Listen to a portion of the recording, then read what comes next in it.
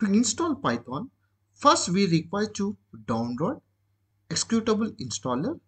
Now open browser and type www.python.org/downloads. In this page, you can find Downloads tab where you can choose platforms like Windows operating, Mac OS, etc. My machine is a Windows 10 operating system, which is 64-bit operating. Now click on Windows. Here we can see n number of versions released by the Python. So if I want to download, so I can choose the latest 3.10.1, which is can use for above Windows 7. It cannot used for Windows 7 or Windows XP. Suppose if you want to download for an Windows XP, then you can scroll down and you can find which is suitable for Windows XP. Here, suppose if you want a Windows 7, so you can choose here operating system of Windows XP and you have to download. Now my is a Windows 10, so I can download a latest version called 3.10.1. Here you can find embedded package and Windows installer of 64 bits. So I will choose this one. Then it has to go to confirm that you want to save this file. Click on save the file. Now you can check that in downloads whether it is downloaded or not by after downloading, then open in the folder, then double click this executable file, then the prompt is going to appear. Here you can see that two options, install now and customize installation. In below we can see two checkboxes here, install launcher for all users and add Python path. So it is necessary that you have to check this box to add a path for execution. Then afterwards I want to click on install. Then it is going to asking a permission to allow this app. I'm clicking yes. Then the progression will going to proceed. Here it has to going to download all the libraries. Then it going to execute each and every command available in Python. Let's wait for to download all the necessary requirements. Here it is going to download all the suits like pip commands also. It has been downloading from executable file. Now you can see that after successfully completion message. Click on close. After downloading, open the command prompt and just type Python space hyphen hyphen version. You're going to check the version of the Python. Now if I want to go to the command prompt, just type Python and press enter. Now it's going to enter into three arrow marks. Now you can type whatever commands to run in the Python.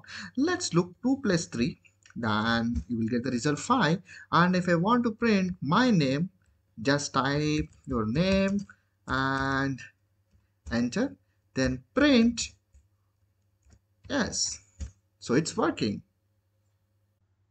Now look at how to download IDE called Integrated Development Environment for Python. I can suggest Sublime Text is good, faster execution and lightweight. To download this, open browser and type www.sublimetext.com/download. Here you can find a version for Mac OS, Windows, Linux also. And this is the latest version right now. It's a Sublime Text 4. If you want a previous version, you can see like Sublime Text 2, Sublime Text 3. Now here it's automatically going to take a portable version. Like I don't want to check it's a 64-bit or it's a 32-bit. So just click here. Automatically the download is going to happen. It is going to prompt a message that one, do you want to save this file? Just click save. Then you can see here it has been downloaded. Just open in the folder and double click it. Then it's going to ask a permission. Do you want to install? Just click yes. Then it is going to select the path where to install. Then click next. I want to add explore the context menu. Just I'm skipping here. I'm clicking next, install. So it is going to download all the dependency and just click on finish button. After successfully installing the Sublime Text, let's look at the beauty of Sublime Text. Here, to check the beauty, let's create a one file in the Python. So control is a shortcut to create a new file. Next, I want to create a one variable called s, which is string type. I want to return my name here in this. In the next line, what I will do, I want to print this variable as. Now you can see that one there is a no beautification of the code. If I want to get the beautification of code, just save this file with name called one.python. The extension of Python is py.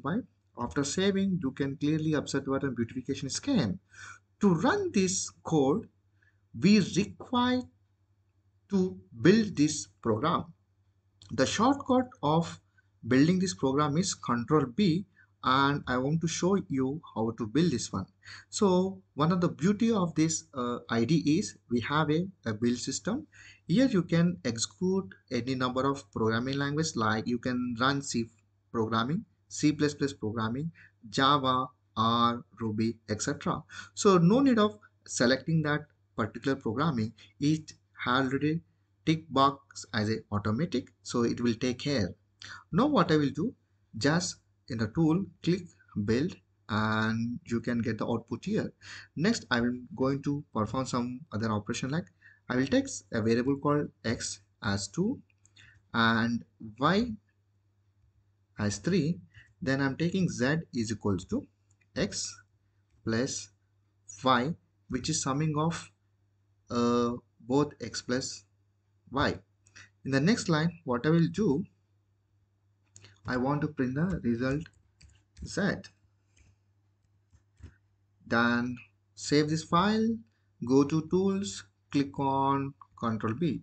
So you get the result file. So this is a beauty in the Sublime, which is very faster execution. It's a very lightweight when compared to other IDEs.